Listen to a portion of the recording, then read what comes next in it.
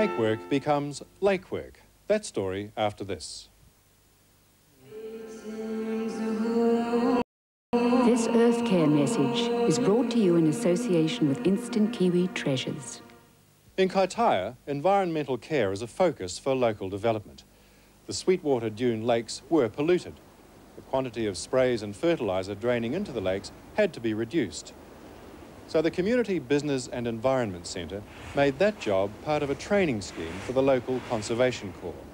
They've planted numerous trees and are carefully tending them while they get established.